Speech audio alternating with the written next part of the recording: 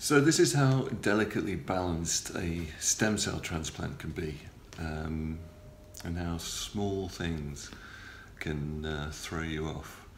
And because one of the things I forgot to tell you about in my previous blog posts was when I was having the campath the last couple of days, one of the reactions I had, aside from cold fingers, shakes and stuff like that, flu-like symptoms and aches, I also had a bit of a sniffy nose, and I was blowing my nose quite a bit, wasn't sneezing at all.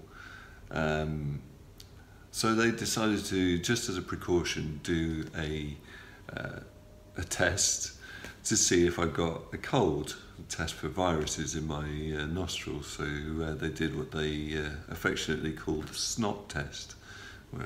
Anyway, I won't tell you how they do that. But I've just got the results back, and apparently I do have a cold. They called it a rhinovirus. Why they can't just call it a cold, I don't know. But what that means is, first thing, I have to move out of this lovely big room. You're thinking it's small. It's actually bigger than the other rooms on the ward. So I'm going to have to move into a smaller room. And that is basically because this room has the positive pressure ventilation system where they blow in clean air, and all the rest of the air, including any viruses I might have, gets shunted out into the corridor. So I'm going to have to move into a different room where the bad air gets extracted out. So so that's the first thing, a couple of hours to get all my stuff together, and then I have to move out. But then the other side of it is they don't know whether my cold is coming or going. And of course they've already given me some drugs to suppress my immune system, and they're going to be giving me more of that. There's some going through even as I'm recording this. So, but they have to get to a stage before next Monday whether they know whether it's a cold that's going away or coming to the fore.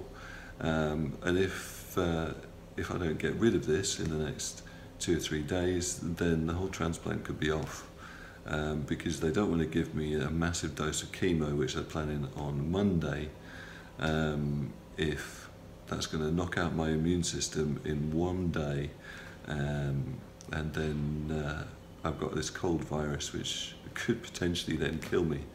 So I don't know what I'm thinking at the moment, but it's pretty frustrating. But as my kids said, stay strong, Dad.